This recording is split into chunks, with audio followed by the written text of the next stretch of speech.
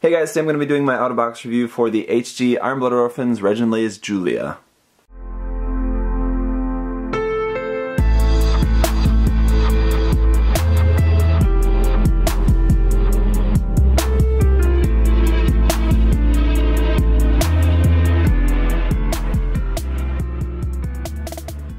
So Reginlaze Julia here is the latest and what is probably going to be the last, I guess, of the kind of progression of the Graze type mobile suit that first made its appearance in the very first episode, if I remember correctly.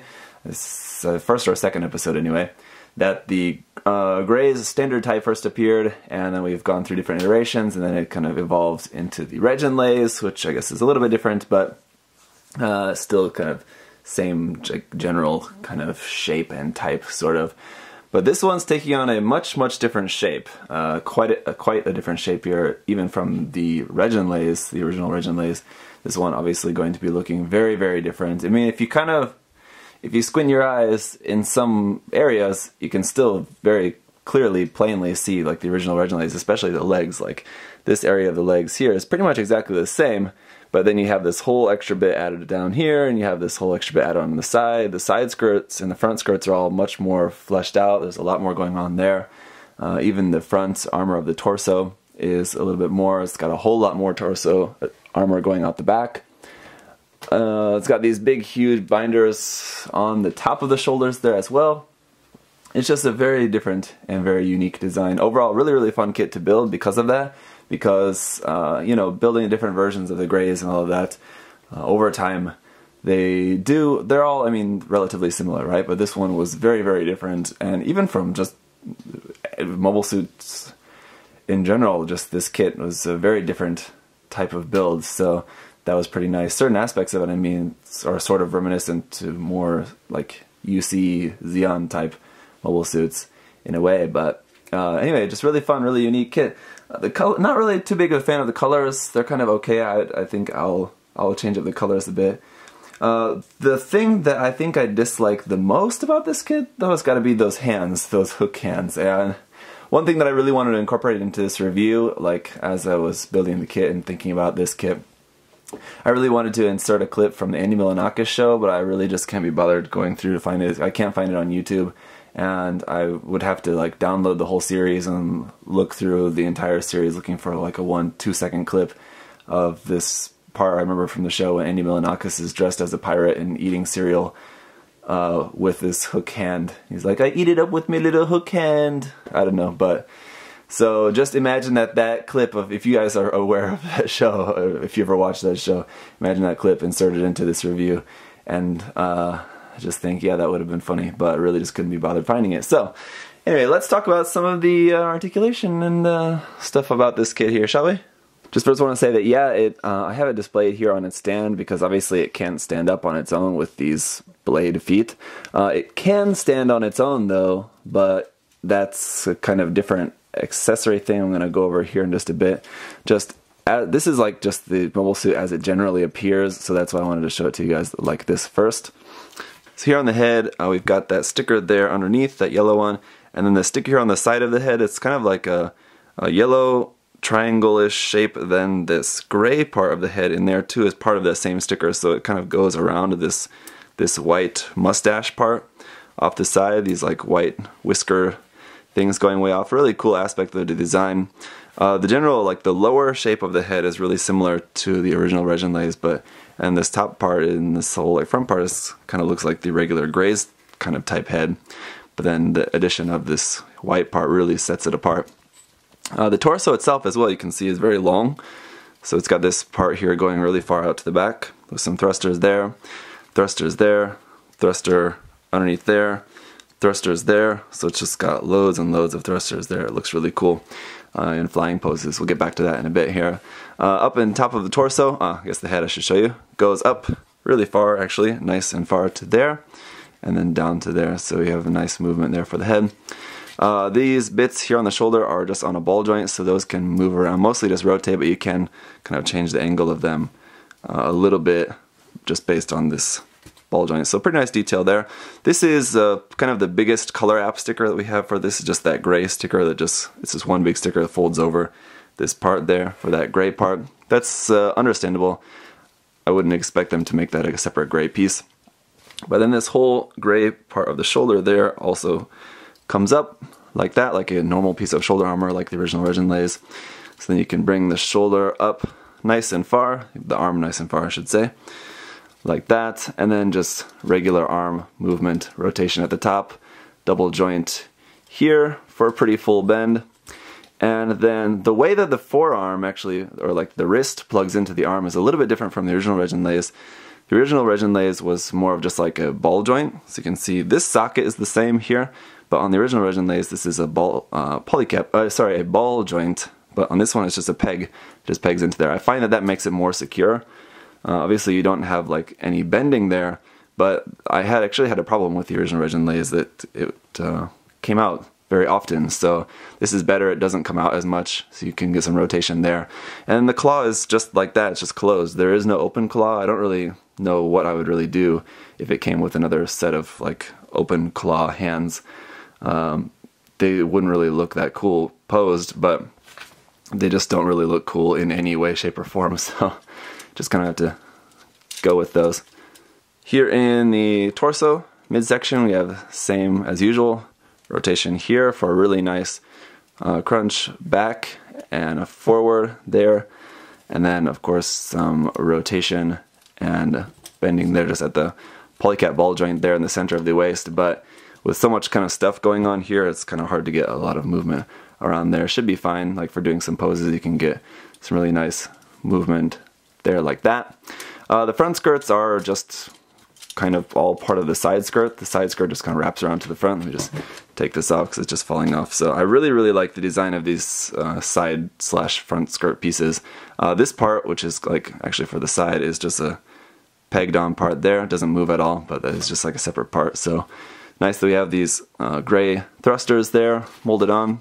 This just pegs onto the side here on this polycap, or on this ball joint. I keep saying polycat when I wanting to say ball joint. Anyway, the back skirt does also move. It's pretty rare for an HG. There you can see that yellow sticker up underneath there.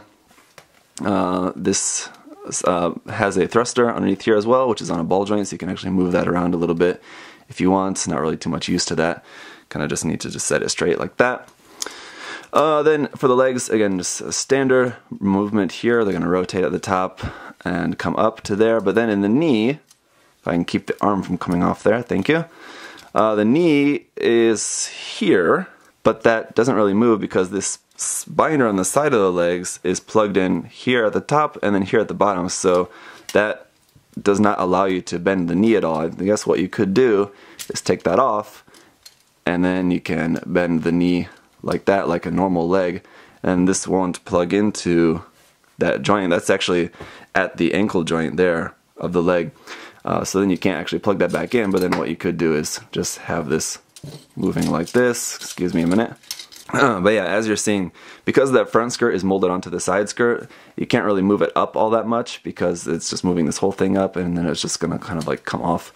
So anyway, you can bend that knee if you take these things apart, but it doesn't really, then you have just this thing and it's obvious that something's missing from there. So I just want to show this to you here because, let's see. Alright, so here you can see this is basically like the Reginlaze leg, and then here where you would attach the foot on is where you're just attaching this whole lower section here. So this just plugs onto there where you normally attach the foot, and then that's, you have all this thing added. Alright, so about this part at the foot, you have a little bit of bend here, and then this back part also bends a little bit like that. Yeah, again, some thrusters underneath there. This blade part, you can't move at all, but you can set it either there or in this angle here. That's actually for like when it's standing later, you need to just set that back like that. This is just kind of the regular angle you're going to have it set at like that.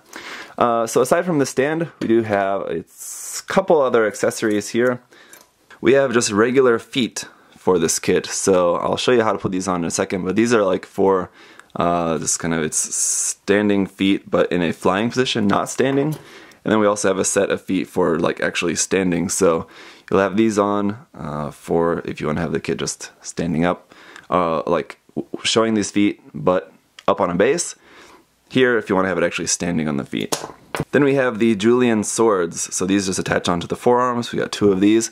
This tip of the part here is actually supposed to be yellow, and I'm kind of surprised we didn't get stickers for that. Seems like something Bandai would just give you a sticker for, but we didn't, so not really a big deal. I wouldn't really like them anyway, but that's those, just very simple. And then we do also have the whip version of these. So you can just take this off, put this one in, and then this one will bend like this at the joints there. So you can bend that to make your whip sword like that. And then, yeah, this just plugs onto the arm here like that. Pretty simple. And that's pretty much it for the accessories. But one thing that you do get with this kit is we get a lot of extra parts.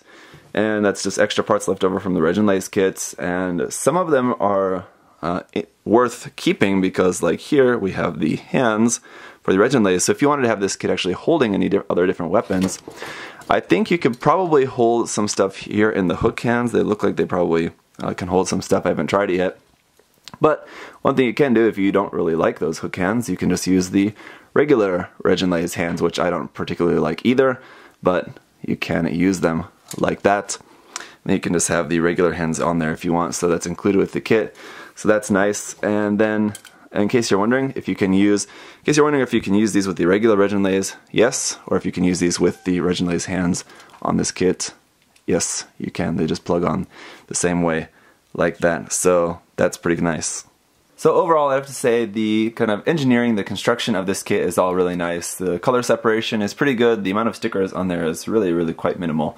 Another just complaint though I do have about the articulation, like all the articulation is there, but I just didn't really notice this, I guess, about the design before, and that's just like the fact that those binders on the side of the legs really inhibit the articulation of giving you basically any bend in the knees or ankles or anything at all. Those legs are pretty much just one straight thing that's just stuck there in like one pose, and you can kind of tweak the angle at some points a little bit, but that really hinders your articulation. I get like the whole point of this mobile suit is just like to go really fast and just cut stuff, and so in that sense you don't really need like I guess a lot more like I don't really know, I guess, in space why you would really need articulation in knees anyway, but I guess.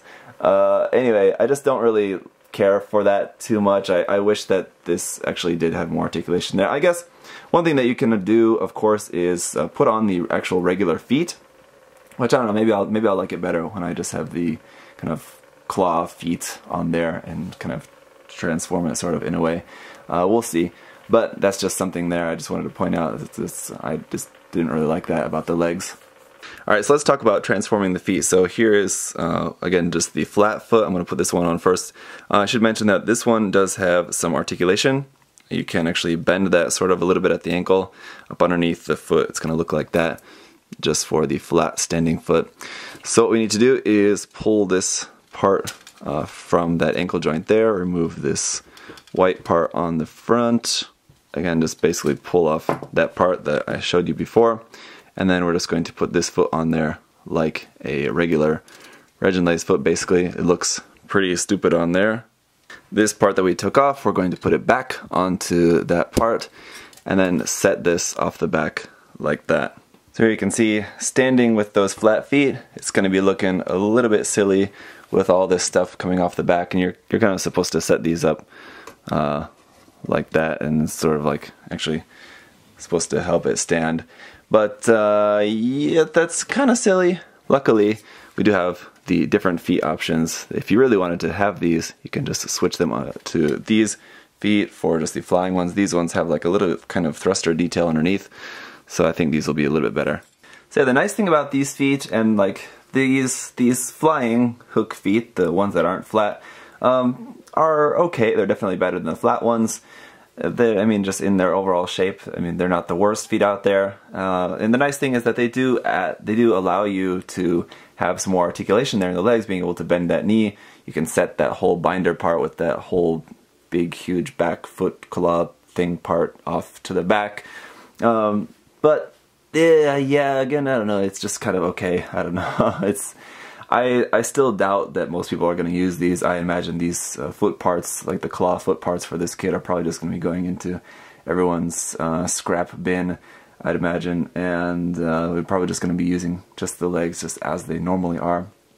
Just another thing to mention here, as you're seeing that green piece of the base, I complained about that in the unboxing video, and I still think it's just kind of unfortunate that they had to make that extra piece, extension piece of the base in green. It's a little bit distracting, I guess, but it's really not, I think it's not that bad, just because you have this really crazy, big, huge, crazy design, green and white mobile suit on there, and you're really not going to notice the base all that much, and it'll be really easy to just get a can of just black spray paint or something and just paint that if you really wanted to, or just, you know, paint the whole thing whatever color you want to. So not really the worst thing in the world, and even if you don't paint, I really don't think it's something that's really going to bother you all that much. But ultimately, besides all my nagging about the lack of articulation in their legs, you can still do some cool poses. So illustrated here, I think kind of similar to the Gunbarbatos Lupus Rex, where I really enjoyed like the wire tail and the extra extension of the extra mechanical arms, the sub-arms built into the arms, just things like that that kind of add to the dynamic look of the kit. These swords definitely do a lot of that. So you have this kind of very angular kit. It's just kind of very all these little lines and everything. And then you have the curved whip swords, and that definitely gives you got a little bit extra boost of dynamic look to the kit. So those are pretty cool, I gotta say. Not sure about painting those. When you're painting those, I would use a primer surfacer. From what I understand, for parts that are going to be kind of a little bit bendy, a primer surfacer compared to just a regular normal surfacer will be a little bit stronger just for things that are going to be bending like that. The thing is that it's a little bit harder to spray. You have to get the mixture a little bit differently. Anyway, I won't get really too much into that. But if you are going to be painting those, of course, bent parts, just be careful, because when you bend that after painting, then it is going to chip the paint, probably, but unless you take the necessary steps. So just something out there. But for those people who paint, they're probably well aware of that. So yeah, like I said, won't really get too much into it. Overall, it's a cool kit. There's things about this that whenever I get around to painting this kit, I'll definitely change. I'll definitely change those hands, and not for the Reginlaze hands. I'll try to put some normal hands on there, most likely. I'm not really sure, because I'll have to modify that just because of the way those hands work. I'll just have to set a polycap or something into the hands or something anyway. Also, as much as I have just been going on about how much I like these swords and how much I think they do add to the kit, I probably won't end up actually ever using them. I'll probably switch to some other sort of standard sort of rifle weapon or something, I suppose. That maybe sounds a little bit boring, I guess, but I don't know. We'll see when it comes to that time. So there's definitely just a few things about this kit that I would like to change for my own personal build of this. But we'll see when that time comes. Anyway, thank you guys so much for watching. If you have any other questions or comments about this kit, you can leave those down below. Hopefully I covered most of everything. Overall, it's a really nice kit. It's going to be one of those things that is going to appeal to some people, and for other people it's just going to be like, what? No, thanks. So it's a pretty unique design, and that's something that has just been true for a lot of the HG, or just a lot of the Iron Blood Orphans designs in general. So this one I think is pretty cool, and I'm looking forward to painting this eventually. So we'll see you guys then. Anyway, thanks again for watching, and bye-bye.